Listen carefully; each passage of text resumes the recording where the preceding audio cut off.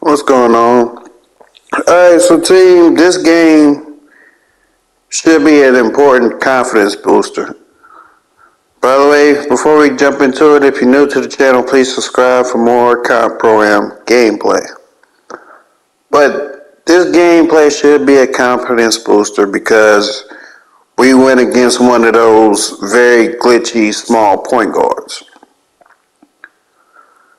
The thing about playing against these type of guys that can just run off, throw up a jump shot, and it's always green no matter the contest, is that if you can guard that while also learning how to defend bigs, then there's nothing in 2K you can't guard. And once you become that good of a defender, everything else is just icing on the cake.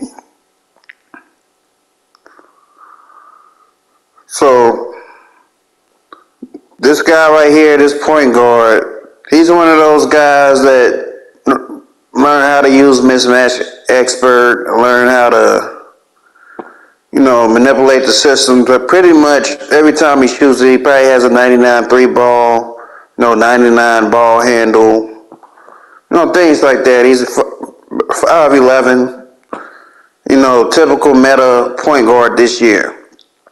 The crazy thing about it is I never thought I would see a game where making a guy that small would have been something people look to do. Not to say they don't have value. I know people are fans of Nate Robinson, Spud Webb, and smaller players.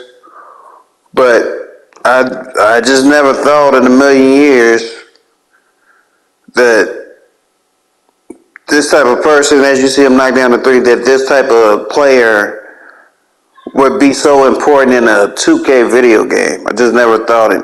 I would think guards would want to be anywhere from 6'2" to 6'5". Alright, that's a pretty good height for a guard. Good ball handling, able to shoot the ball. And, the way you can make the build should have decent defense for a guard. So that's what I always thought. But if we can go against these type of teams and beat them, imagine when we play the teams that have these same type of builds, but they just have a little bit more chemistry. What I'm saying is, if we can consistently play against guys like this and show that we can win games, then when we play against teams with a little bit more chemistry, we should be a little bit better prepared. Because in my opinion, nothing changes. For me, when I'm guarding that point guard, it's about finding out his dribble combination, what's his go-to move. Alright, once I figure out his go-to move, I'm going to take it away. Once I take his go-to move away, guards are smart. What they will then do is pick on a weaker defender. That's something I could never be mad about because I would do the same thing. Like if somebody could guard me, I would force the team to force that defender to switch or call out a back screen and take advantage of somebody that's just not as good defensively. I mean, it's the proper strategy when you're playing basketball. With that being said, defending bigs. Alright, that point guard and the big man playing pick and roll is meta. Alright, the reason why it's meta is because guards have kind of gone away from isolation basketball to a style that allows them to use the screener to always stay on offense. That's the way I like to look at it. So if you're playing 2-on-2 and it's make it take it, if the screen is set, the guard comes off and throws it up, the big man should technically have a free roll to the basket. So if two guys come up on the guard, then the guard should be able to throw it down to the big man for an easy basket. And if for some reason both defenders stay back on the big, the guard should have open 3 ball. And all this does is always allow them to remain on offense. The big man is always going to be the better rebounder. So that just is what it is. You would have to have a guy that's very good at showing, allowing you time to recover in order to stop another team from just constantly remaining on offense and getting offensive rebounds and offensive kickouts. So as like I said in the last video, what I want to do is tell y'all some good things that we did, and then I want to tell y'all some bad things that we did. And I think I'm going to switch it up. I want to start with the bad and then lead into the positive, because I always like to keep things positive. The bad thing we did this particular game, in my opinion, it's just my opinion, is we didn't do a good job of building momentum. Meaning, like, this first quarter was very stagnant. And to be honest with you, the way the team was defending us, I felt like we could have had about 18 to 22 points in the first quarter. Before the fact that the quarter's almost over, the score is only 9-8. We did not do a good job of execution to build momentum. Alright, either we passed up shots, or we were very hesitant on shots, or we made their defense look better than what it actually was. Alright. Identify their defense early. Like, I believe they was in 2-3 for the most part.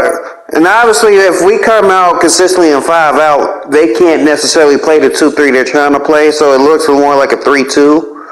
And I'm forcing that big man to choose whether he want to protect the paint or protect the corner. They want to play. Most teams want to play 2-3. It keeps the big man right by the basket to protect the rim and get rebounds. It allows the guards to go for passing lane steals and get out in transition and run. So most teams want to play 2-3. Because we play 5 out, teams cannot play 2-3. 5 out beats 2-3 every time. Alright? Even though I can't shoot the ball, because I have the ball handling ability, I'm still fast enough to beat the center off the dribble, which you'll see later in the game. And that's important, because if I can't prove that I can still score even though I can't shoot, we're going to run into a world of problems. The only times we really lose games is if I can't score. I want y'all to keep that in mind. Like, the only time we really lose games is when I can't score. Whether their defense is really good against me or I'm not doing a good job of putting the ball in the bucket, which is not just on me. That's if a pass is late coming down the paint, or I'm trying to get the spacing for the mid-range, but the spacing around me isn't good, or too many people moving at one time so I can't properly identify a scoring angle. Yeah, that's going to happen. So some good things that we did is we played against better competition. All right, we played against guys that can actually beat us. And the thing about that is, the more competition you play, the better you will become at the game, the better you become at team chemistry, the better individual player you'll become. Alright, another positive thing. Our defense, team defense, has been looking amazing. Alright, I think everybody's starting to understand that it does not matter who comes down with the rebound. If you can sacrifice for one another, then that's all that matters. It doesn't really matter who gets the rebound. If you're down there guarding the big and you learn how to box out, that's going to help the team win. All right, if you understand that it's not about you trying to come up with all these stats and be aggressive on the stat sheet. All right, inside the tab where it shows the box scores of the games we played, there's a rule of thumbs. If you follow that rule of thumbs and just remember to compare what I put in there versus what the other team did, it'll tell you how you performed. Alright, I don't care that you have an A+ every game. Like, no, it's not about that. It's about the team getting the dub. If you want If you care about just trying to be an individual, then the team is going to suffer because of it. Alright, that's all I can say about that. But our team defense has been looking amazing. Offensively, like I said, that's something I still need to continue to develop, but it starts with us learning plays. And yeah, man, other than that, this was a great chance for us to keep getting better. I do want to get people better at ball handling and decision making, because there's going to come a time where I might not be here. Somebody might have to like step up and be that point guard. And you ain't necessarily got to play like me or do it the way I would do it. Even though I have shown a successful way of doing things, all I want you to do is develop, small things that I've learned over the years, so it won't take you, all these years to gain that knowledge. Like, I had to learn through trial and error. Now, if I can get that IQ and pass it along and somebody can receive it, mainly I'm looking at montage, possibly looking at Cincy. I want you to handle the ball a little bit more, but at the same time, y'all realize you would have to have a build that allows you to do so. Over the years, I'm pretty sure I've shown y'all you don't need like a high ball handler or speed with ball to be successful as a point guard. You just got to know what the hell you're doing. And since y'all make builds that have a little bit better ball handling and make builds that are a little faster than mine, it should be easier for y'all to do the things that I want to pass along to y'all. Alright? But in order to be a really good point guard, you got to understand what the go-to move is somebody's going to do and how to keep making them do something different. Alright, you have to learn how to not get beat with the same move, while at the same time making it tougher for them to come up with a new move. Alright, if somebody hits you with a behind the back, that should be the only time they hit you with that behind the back, especially in a team game. But like I said, the best way to learn this is go play 1v1. Also, offensively, you have to develop a go-to move.